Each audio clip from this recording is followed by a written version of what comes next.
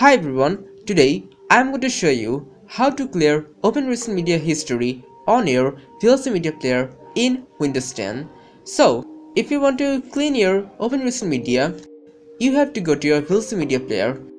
Normally, your VLC media player icon will be located in your desktop like this, and you can click it like me to go to your VLC media player. But if your VLC media player isn't there, you can search it on your Windows like this. So first write VLC media player, or in short VLC. Then you will be able to see your VLC media player on the results. So you have to click this to go to your VLC media player. After you have gone to your VLC media player, you have to go to media.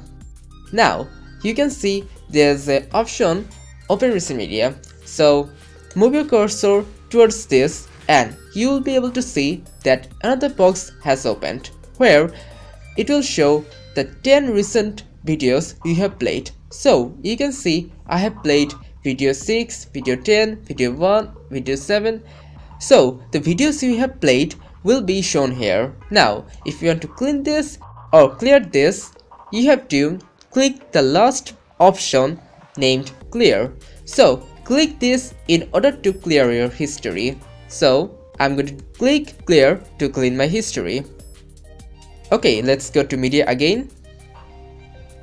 Now you will see the option for Open Recent Media has been turned to gray, and it will show no box because it has been cleared. So now you have cleaned your recent media history, and I hope you like this video.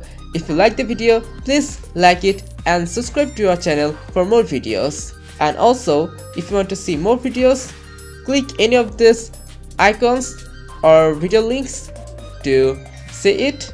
And thanks for watching.